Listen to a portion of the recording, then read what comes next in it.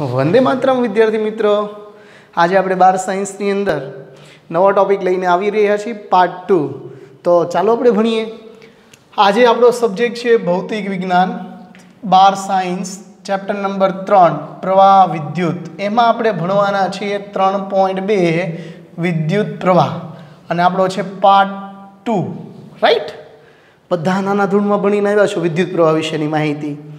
બે પ્રકારના તમે પ્રવાહ ભણીને આવ્યા હતા, રેવાજીક વિદ્યુત પ્રવાહ અને એક ઇલેક્ટ્રોનિક પ્રવાહ. બરાબર, ઇલેક્ટ્રોનની ગતિના કારણે તમે બહુ એ સારી રીતે જાણો છો કે જે ધનવીજભારની ગતિ છે એને આપણે કેવો કહીએ છીએ, રેવાજીક પ્રવાહ. તમે વાહક તારની અંદર સમજ્યા છો કે એમાં મુક્ત ઇલેક્ટ્રોનો હોય, એ ગતિ કરે જેના કારણે આપણું શું થાય, વિદ્યુત પ્રવાહનું નિર્માણ. બરાબર, તો એ પણ ડિટેલમાં સમજીએ થોડુંક. તો આપણી પહેલી જ વ્યાખ્યા થશે, વિદ્યુત પ્રવાહનું નિર્માણ વિદ્યુત ભારોની ગતિના લીધે થાય. આપણે અગાઉ ભણી ગયા છીએ. બરાબર, તો વાહક તારની અંદર કેવું હોય, નોર્મલી બને છે એવું ઘટના, તમે સમજો. એક એક્ઝામ્પલ આપું છું.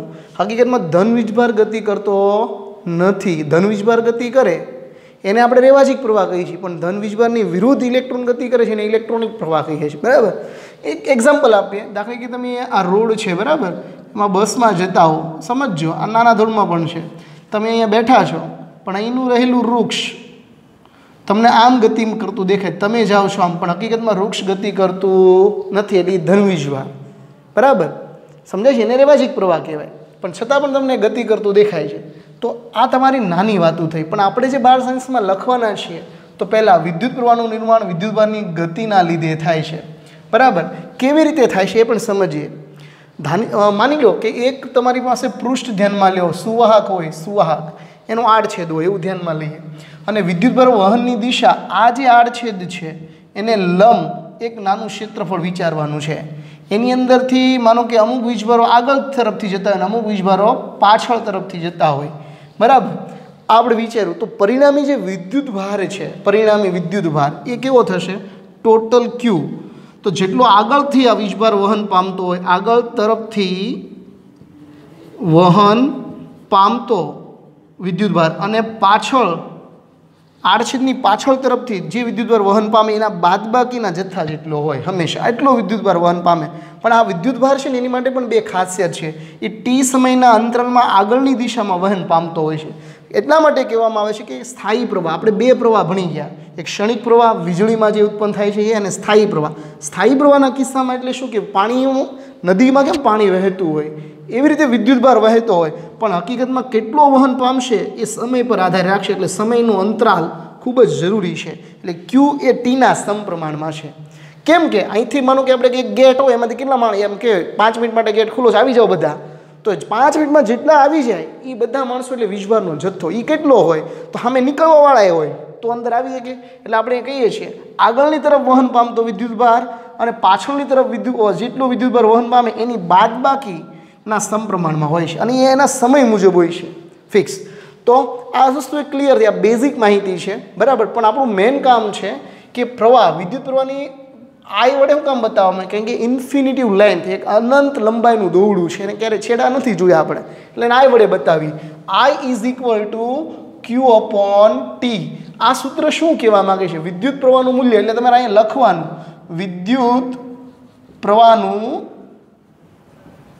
મૂલ્ય, એટલે આપણે એને આઈ કહીએ છીએ. કેવી રીતે આવે, અને છેદમાં હોય ને હંમેશા એકમ બોલવાનું. શું બોલવાનું, એકમ સમયમાં, એકમ સમયમાં.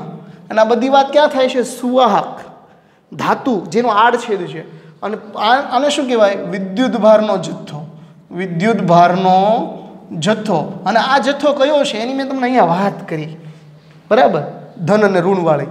તો અહીંયા વ્યાખ્યા આપી શકાય છે. જુઓ, વિદ્યુત પ્રવાહનું મૂલ્ય એ વાહકના આડછેદમાંથી, એટલે આ છે ને આખો વાહકના આડછેદમાંથી વહન પામતો છે, ને લંબ આડછેદ આમ છે ને વહન આમ પામે છે. બરાબર, તો શું કીધું, વાહકના આડછેદમાંથી એકમ સમયમાં વિદ્યુતભારના જથ્થો જે પસાર થાય, આને શું કહે છે આપણે, વિદ્યુત પ્રવાહનું મૂલ્ય. આઈ is equal to Q upon T. પણ એના માટે એક બહુ મસ્ત ફોર્મ્યુલા છે, ગણિતવાળા વિદ્યાર્થી માટે બહુ ફોર્મ્યુલા છે. ક્યુ is equal to I T. क्यों मैंने आईटी किया, क्यों मैंने प्यार किया नहीं, क्यों मैंने आईटी किया. मम्मी पप्पा ने माँ बाप ने प्रेम करो, आ दुनिया में एनाथी मोटું કોઈ નથી બેટા. બરાબર, આપણે એક વાત કરીએ આગળ કે એ કેવી રીતે મેળવવામાં આવતો છે. મેં તમને અહીં સમજાવ્યું, કદાચ સમજ ન પડી હોય તો એક નાનકડી એવી વાત લઈએ કે તમારી પાસે એક આડછેદ છે, સુવાહક છે, બરાબર, અને ટી સમય અહીંયા છે અને અહીંયા થોડોક આગળ જાય એટલે શું થાય, ટી પ્લસ ડેલ્ટા ટી સમય થાય. એટલે મેં સૂક્ષ્મ સમયમાં વધારો કર્યો એટલે એક આડછેદમાંથી બીજા આડછેદમાં કેટલા વિદ્યુતભાર ગયા. વિદ્યુતભાર ગયા એનો મતલબ કે ગતિમાં આવ્યા. ગતિમાં જ્યારે વિદ્યુત પ્રવાહ આવે ત્યારે પ્રવાહ રચાય અને આપણે એને આઈ તરીકે વ્યાખ્યાયિત કરીએ છીએ. તો અહીં લખું છું ટી અને ટી પ્લસ ડેલ્ટા સમય વચ્ચે આટલા સમયના અંતરાલ દરમિયાન સુવાહકના આડછેદમાંથી પસાર થતો પરિણામી વિદ્યુતભાર ડેલ્ટા ક્યુ એટલે કે આવડો આ જ, બરાબર. જો ડેલ્ટા ટી સમય દરમિયાન એ વહન પામતો હોય તો સરેરાશ વિદ્યુત પ્રવાહ કેટલો થાય, સરેરાશ વિદ્યુત પ્રવાહ. એટલે આપણે જાણીએ છીએ કે આવી જેવી રાશિ હોય કે એને ચોક્કસ રીતે નહીં માપી શકો કેટલા ઇલેક્ટ્રોન ગયા છે, કોઈ એવું ડિવાઇસ નથી, એટલે એને સરેરાશ તરીકે લેવામાં આવે છે. અને એ પ્રવાહનું સૂત્ર શું થશે, ડેલ્ટા ક્યુના છેદમાં ડેલ્ટા ટી. આ જે ચિહ્ન છે એને સરેરાશનું ચિહ્ન કહેવાય, બરાબર.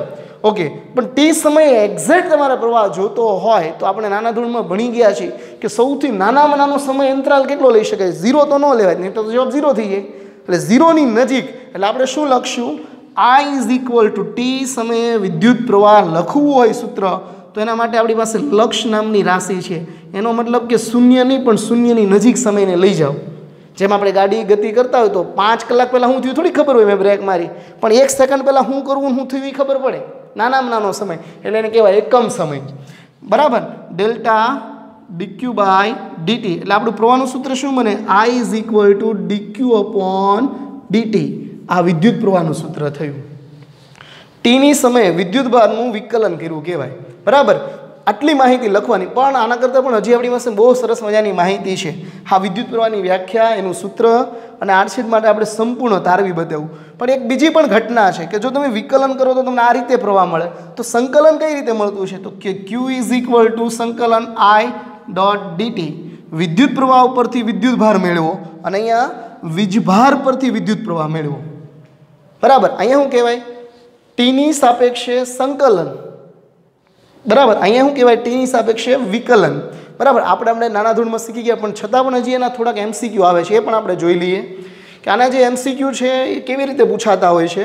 દાખલા તરીકે આપણે ઘર વપરાશમાં વિદ્યુત પ્રવાહ વપરાઈએ એ કેવો હોય, એમ્પિયરના ક્રમનો હોય. એટલે એનો મતલબ કે મારે આનો એકમ પણ આપવો પડે. તો એકમ આ ખાલી જસ્ટ ક્યુ મેં આઈટી કયા યાદ રાખવા માટે આમાંથી કરતા બનાવીએ આપણે તો ક્યુનો એકમ અને ટીનો એકમ એટલે કુલમ પ્રતિ સેકન્ડ. પ્રવાહનો એકમ શું થયો, પ્રવાહનો એસઆઈ એકમ.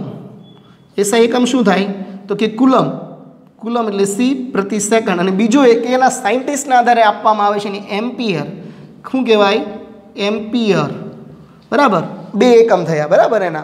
એનું પારિમાણિક સૂત્ર પણ લખી ખાસ આવે, યાદ રાખજો. વિદ્યુત પ્રવાહ પરથી વિદ્યુતભાર મેળવવો હોય તો ટીની સાપેક્ષે સંકલન કરવું પડે અને ટીની સાપેક્ષે વિકલન કરો તો પણ તમને પ્રવાહ મળે. પણ કોનું, તો કે વિદ્યુતભારનું. જો વિદ્યુતભાર ઉપરથી પ્રવાહ મેળવો અને પ્રવાહ પરથી વિદ્યુતભાર મેળવો, આ બે એકબીજાની વિરુદ્ધ પ્રોસેસ છે, બરાબર. બીજી એક વાત, ઘર વપરાશમાં તમે જે વિદ્યુત પ્રવાહ વાપરો છો, ઘર વપરાશમાં એ જે તમારો પ્રવાહ આવે છે એમ્પિયરના ક્રમનો આવે છે, બરાબર. અને બીજું આ સ્થાયી પ્રવાહ પણ હોઈ શકે. અને પણ ક્ષણિક પ્રવાહની વાત કરું, વીજળી જે આપણે વારંવાર વાદળામાં થતી વીજળી, એ જે વીજળી છે 10,000 એમ્પિયર હોય. તમે જોયો છે કોઈ વીજળી પડે જે વસ્તુ એને ડિસ્ટ્રોયડ કરી દે, વિનાશક પરિણામ સર્જે, એ 10,000 એમ્પિયર ના ક્રમનું. આ તમને જસ્ટ બતાવું છું કે એનો મતલબ કે વીજભાર 1 સેકન્ડમાં કેટલો ગતિ કરી ગયો છે, કેટલો જથ્થો છે, બરાબર. 1 કુલમની અંદર કેટલા વીજભાર હોય, કેટલા ઇલેક્ટ્રોન હોય ખબર, 6.25 × 10⁸ કેટલા હોય. 1 કુલમ વિદ્યુતભારની સંખ્યા, ઇલેક્ટ્રોનની સંખ્યા ગણવી તો 6.25 × 10⁸ ઇલેક્ટ્રોન હોય. કેટલી હોય સંખ્યા, આટલી બધી હોય, જે આપણે પહેલા ચેપ્ટરમાં અભ્યાસ કર્યો હતો, બરાબર. તો મેં અહીંયા 10,000 એમ્પિયર કીધો, એ કેટલો પ્રવાહ હોય, આખું ઊભું વૃક્ષને ચીરી નાખે, બિલ્ડિંગને ડિસ્ટ્રોય કરી શકે. ત્રીજી વસ્તુ, જીવ વિજ્ઞાનના લોકો તમને એમ થાય કે આ નકરું એનું જાય ક્યાં કરે, આપણે બીમાં પણ લઈ લઈએ. આપણા મગજની અંદર પ્રવાહ ચેતા છે, ખબર હોય તો, જે સંદેશો પહોંચાડે એ પણ એ વિદ્યુત ચુંબકીય છે. એની અંદર જોવા જઈએ ચેતામાં, ચેતાકોષો, આઈ થિંક બી ગ્રુપમાં સરસ રીતે સમજાય, હું તો આમાં નાનો ગગો કહેવાઉં. ચેતાકોષોની અંદર છે ને માઇક્રો ક્રમનો પ્રવાહ હોય, એનો મતલબ 10⁻6 એમ્પિયરમાં ભાગનો આટલો પ્રવાહ જતો હોય છે. આ તમે બહુ સારી રીતે માપી શકો. એટલા માટે તમે જુઓ બધા જ મેડિકલના ઇન્સ્ટ્રુમેન્ટની અંદર વિદ્યુત પ્રવાહથી સ્કેનિંગ થતું હોય. શું કામ, સામે સામે એનું રિઝલ્ટ મળે.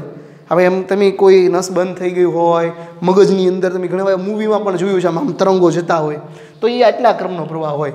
તો વિદ્યાર્થી મિત્રો ફરી એક વખત યાદ રાખવા જેવું, એક તો વ્યાખ્યા યાદ રાખો, પછી આ જે કુલ જથ્થો છે એ સમયના અંતરાલના સમપ્રમાણમાં છે અને કેવી રીતે લીધો, જેટલો માનો કે જેટલો વીજભાર અહીંથી દાખલ થાય એટલો ધન વીજભાર આમ ગતિ કરે એની બાદબાકી લીધી છે. પછી એક વ્યાખ્યા આપો, પછી આડછેદમાં સુવાહકની અંદર કેવી રીતે વહન પામે એનું સરેરાશ લો અને એનું જ તમે લક્ષ લેવાથી તમને પ્રવાહનું મૂલ્ય મળે, બરાબર, dq upon dt. પણ એક ખાસ કિસ્સામાં યાદ રાખવું, આ સંકલન અને આ વિકલન. તો અને બીજું આ 3 એક MCQ પૂછાય. બાકી આ ચેપ્ટર તો બહુ આ તમને સવાલ છે, ચેપ્ટર ન કહેતા પણ એક નાનકડો એવો સવાલ નાના ધ્રુવમાં તમે ભણ્યા છો. થેન્ક યુ વિદ્યાર્થી મિત્રો. આપણે પાર્ટ 3 પછી લઈશું.